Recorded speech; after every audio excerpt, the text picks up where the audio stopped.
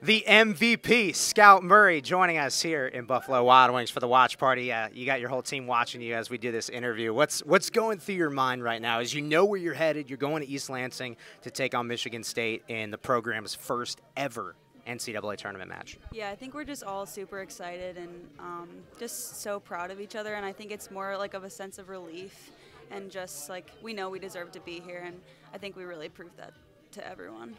Why does this team deserve to be in this moment? Just we put in like extra work, like every single person shows up early to practice when needed, and like most days we are showing up an hour early, and no one's telling us to do it. I think we all just want it so bad, and so I think just like looking back at all those early mornings and extra work, we really just deserve all of this.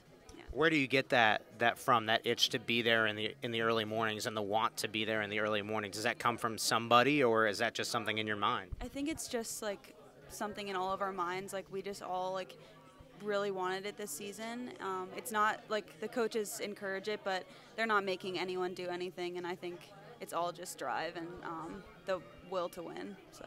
There are a lot of ups and downs this season, twists and turns, and here you are in this moment. So what would you say was the turning point of this season?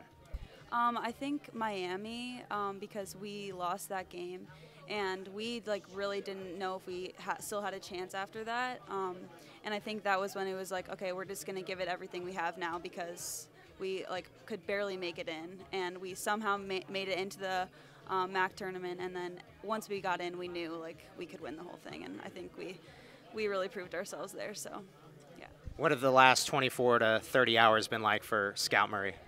Very, very happy, and I think we were saying on the bus yesterday, like it seems impossible to do homework. Like no one wants to do any school, because I think we're all just so happy. Just like on the bus yesterday, just all just celebrating, and it was just such a great feeling, and just very, very happy. Well, I'm sure the only homework Aaron Rodgers wants you to do is the homework to scout Michigan State now, right?